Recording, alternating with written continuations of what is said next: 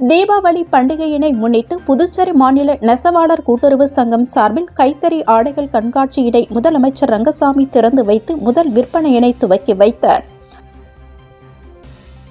புதுச்சேரி மாநில நெசவாளர்கள் கூட்டுறவு சங்கம் சார்பில் பாண்டெக்ஸ் தீபாவளி கைத்தறி ஆடைகள் கண்காட்சி இன்று திறக்கப்பட்டது. இதில் சிறப்பு விருந்தினராக கலந்து கொண்ட முதலமைச்சர் ரங்கசாமி தீபாவளி கைத்தறி ஆடைகள் கண்காட்சியினை திறந்து வைத்து முதல் விற்பனையினை துவக்கி வைத்தார். இன்று முதல் வருகின்ற 30ஆம் தேதி வரை நடைபெறும் இந்த தீபாவளி கைத்தறி கண்காட்சியில் பெண்களுக்கான எழில்மிகு கைத்தறி சேலைகள், பாலிஸ்டர் சேலைகள், பாலிஸ்டர் ஃபேன்சி சேலைகள், தரமிகு கைத்தறி கைலிகள், பருத்தி பாலிஸ்டர் வேட்டி துண்டுகள், புது பொலிவுடன் படுக்கை விரிப்புகள், தலையணை உறைகள் மற்றும் போர்வைகள், நைட்டி, காட்டன் பாவாடைகள் இவை அனைத்தும் விற்பனைக்கு வைக்கப்பட்டுள்ளது. மேலும் அரசு ஊழியர்களுக்கு அதிகபட்சமாக 5000 முதல் 10,000 வரை சம தவணைகளில் செலுத்தும் வகையில் கடன் வசதியும் அளிக்கப்படுகிறது என்பது குறிப்பிடத்தக்கது. இந்த நிகழ்ச்சியில் தொகுதியின் சட்டமன்ற உறுப்பினர் நேரு மற்றும் KSP ரமேஷ் உள்ளிட்ட பொதுமக்கள் திரளாக கலந்து கொண்டனர். புதுச்சேரி CKPL தொழிற்சாலையினை மூடும் நோக்கில் செயல்படும் தனியார் வங்கியை கண்டித்து 100க்கும் மேற்பட்ட தொழிலாளர்கள் கண்டன ஆர்ப்பாட்டத்தில் ஈடுபட்டனர். புதுச்சேரி CKPL ஸ்டீல் தொழிற்சாலை மற்றும் அசோக் மேக்னெட்டிக் தொழிற்சாலை நிறுவனர்களுக்கும் தனியார் வங்கிக்கும் ஏற்பட்ட பிரச்சனையால் தொழிற்சாலையினை மூடும் அளவிற்கு வங்கி செயல்பட்டு வருகிறது. இதனை கண்டித்து ஒன்றிணைந்த தொழிலாளர்கள் கூட்டமைப்பு சார்பில் 5 நாட்கள் கண்டன ஆர்ப்பாட்டத்தை நடத்த ஆலோசிக்கப்பட்டு முதல் நாள் ஆர்ப்பாட்டமாக பலகை ஏந்திய ஆர்ப்பாட்டம் இன்று தொழிற்சாலை வாயிலில் நடைபெற்றது. இதில் சுமார் 100க்கும் மேற்பட்ட தொழிலாளர்கள் கலந்து கொண்டனர். மேலும் இதனைத் தொடர்ந்து பல போராட்டங்கள் நடைபெறும் என்றும் 400க்கும் மேற்பட்ட நபர்களின் வாழ்வாதாரத்தை சீர்குலைக்கும் வகையில் நடந்து கொள்ளும் தனியார் வங்கியினை கண்டித்தும் தொடர்ந்து ஆர்ப்பாட்டம் நடைபெறும் என எச்சரிக்கை விடுத்தனர்.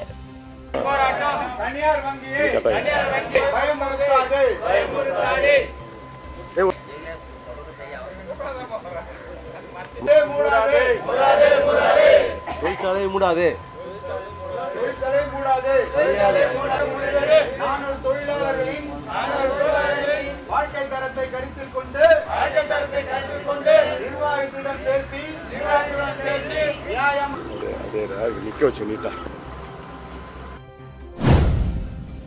புதுச்சேரியில் நடைபாதையை ஆக்கிரமித்து 2 வீலர் வாடகை நிலையம் அமைத்ததை கண்டித்து துணிக்கடை உரிமையாளர் தர்ணா போராட்டத்தில் ஈடுபட்ட சம்பவம் பரபரப்பை ஏற்படுத்தியுள்ளது. புதுச்சேரியில் நடைபாதையை ஆக்கிரமித்து நிறுத்தப்பட்ட இருசக்கர வாடகை வாகனம் துணிக்கடையில் வியாபாரம் செய்ய முடியாததால் உரிமையாளர் காவல்துறையை கண்டித்து தர்ணாவில் ஈடுபட்டதால் பரபரப்பு. புதுச்சேரி மாநிலத்திற்கு வார இறுதி நாட்களில் சுற்றுலா பயணிகள் வருகை அதிகரித்த வண்ணம் உள்ள நிலையில் சுற்றுலா பயணிகளின் வசதிக்காக ஆங்காங்கே இருசக்கர வாகன வாடகை நிலையங்கள் செயல்பட்டு வருகிறது. இந்நிலையில் மிஷன் வீதியில் நடைபாதைகளை ஆக்கிரமித்து இருசக்கர வாடகை வாகனங்கள் நிறுத்தி வைத்து வியாபாரிகள் மற்றும் வாடிக்கையாளர்களுக்கு சிரமத்தை ஏற்படுத்தி வருகிறது. அப்பகுதியில் துணிக்கடைக்கு வரும் வாடிக்கையாளர்களுக்கு தடையை ஏற்படுத்தும் வகையில் கடையின் வாசலிலேயே வாடகை இருசக்கர வாகனங்களை நிறுத்தி வைத்துள்ளனர்.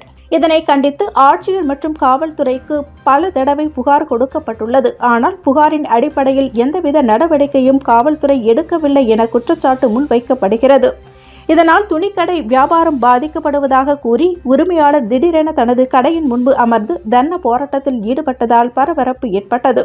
இருசக்கர வாடகை விடும் நபர்கள் அந்த வாடகை இருசக்கர வாகனத்தை கடையின் முன்பு வரிசையாக நிறுத்தி வைப்பதால் வழி இல்லாமல் உள்ளதாகவும் அவர்கள் மீது நடவடிக்கை எடுக்க வேண்டும், தங்களுக்கு வழியினை ஏற்படுத்த வேண்டும் என மாவட்ட ஆட்சியரிடமும் காவல்துறையிடமும் துணைநிலை ஆளுநரிடமும் பல முறை புகார் தெரிவித்தும் இதுவரை எந்த நடவடிக்கையும் எடுத்தபாடில்லை. இதனால் ஆத்திரமடைந்த கடையின் உரிமையாளர் தர்ணாவில் ஈடுபட்டதாக தெரிவித்தார். இதைத் தொடர்ந்து காவல்துறையினர் சம்பவ இடத்திற்கு உடனடியாக வருகை தந்து சம்பந்தப்பட்ட வண்டியினை அங்கிருந்து அப்புறப்படுத்தினர். இதனால் அப்பகுதியில் சிறிது நேரம் பரபரப்பு ஏற்பட்டது.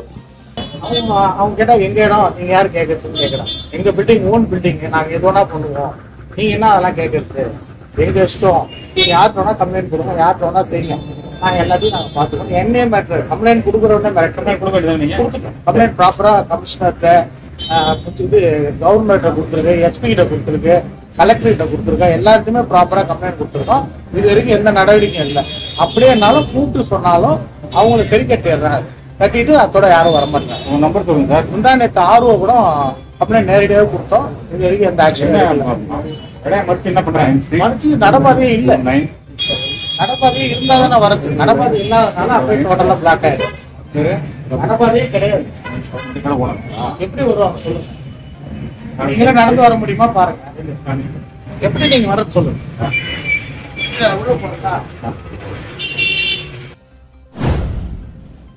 புதுச்சேரியில் தீபாவளி அன்று 2 மணி நேரம் மட்டுமே பட்டாசு வெடிக்க வேண்டும் என மாநில சுற்றுச்சூழல் துறை அறிவித்துள்ளது.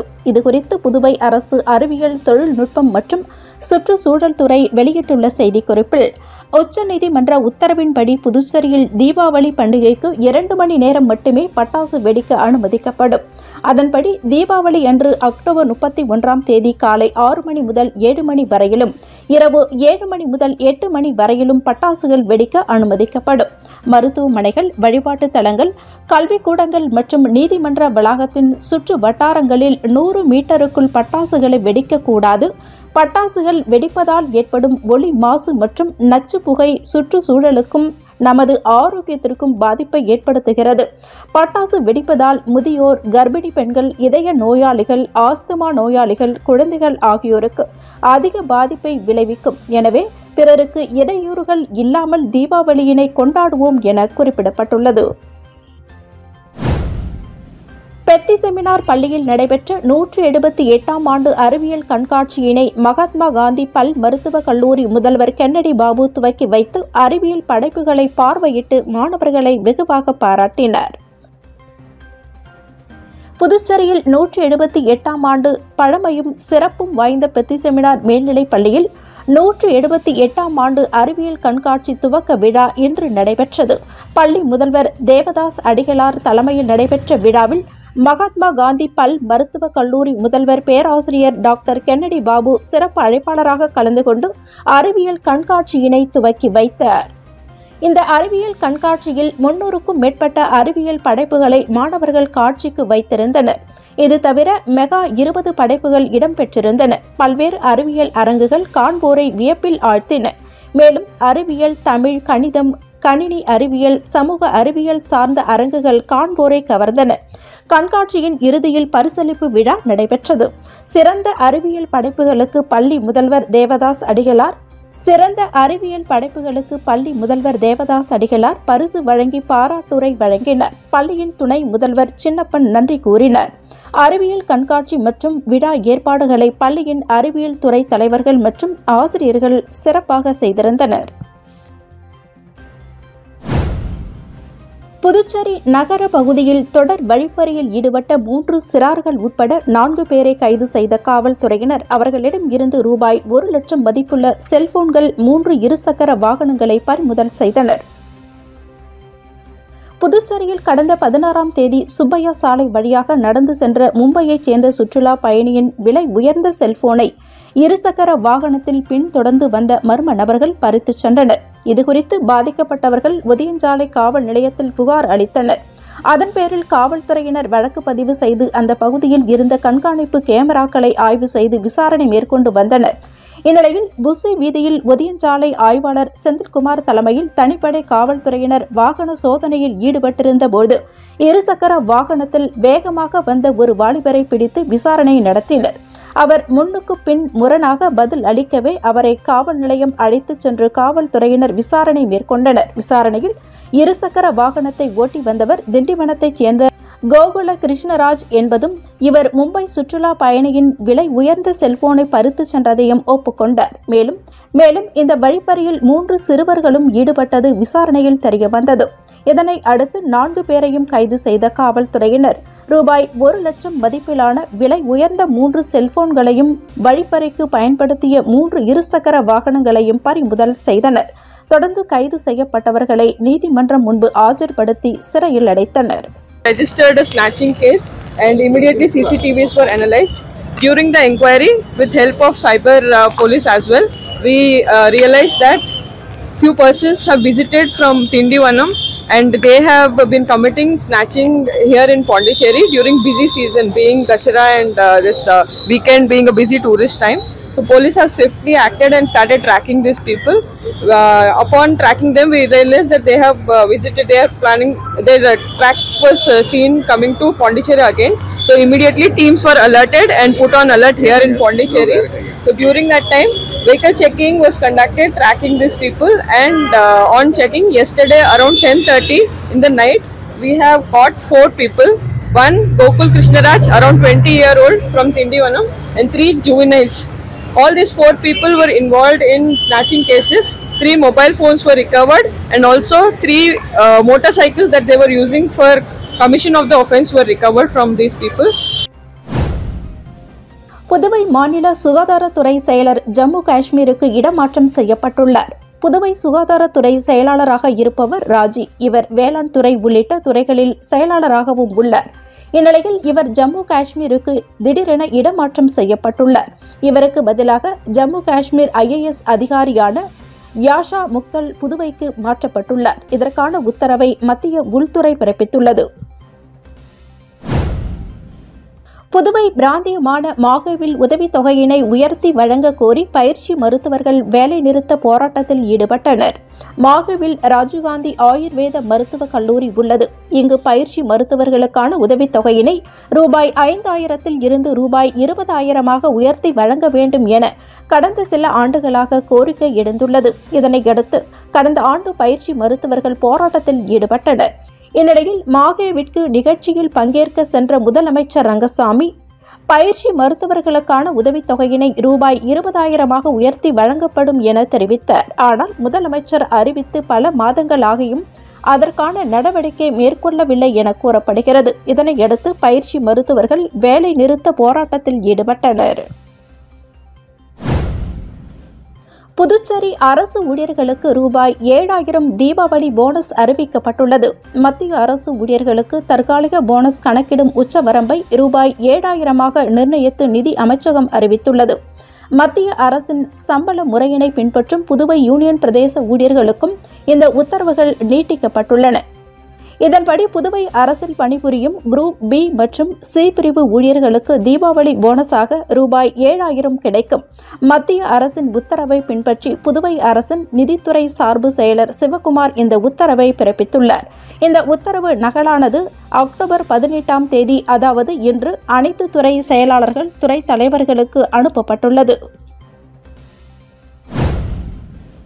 புதுச்சேரியில் அக்டோபர் 21ஆம் தேதி முன்னாள் படை வீரர்களுக்கான பாதுகாப்பு ஓய்வூதிய குறைதீர் முகாம் நடைபெறும் என மாவட்ட ஆட்சியர் குலோத்துங்கன் தெரிவித்துள்ளார்.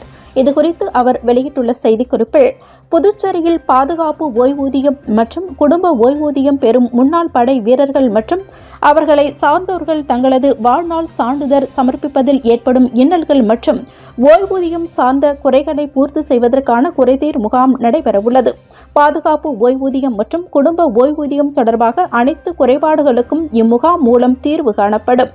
முகாமில் பங்கேற்க விரும்பும் முன்னாள் படை வீரர்கள் மற்றும் குடும்பத்தினர் தங்களது பணிச் சான்றிதழ், அடையாள அட்டை, ஓய்வூதிய ஒப்பளிப்பு ஆணை, ஆதார் அட்டை, பான் அட்டை மற்றும் வங்கிக் கணக்கு புத்தகம் ஆகிய ஆவணங்களில் அசலுடன் நேரில் வரலாம் என குறிப்பிடப்பட்டுள்ளது. மரக்காணம் அருகே உள்ள ஞானக்கல்மேடு அருள்மிகு ஸ்ரீ சுயம்பு பூதகாளி அம்பாள் திருக்கோவிலில் புரட்டாசி மாத பௌர்ணமியை முன்னிட்டு மகா யாகசாலை பூஜைகள் நடைபெற்றது.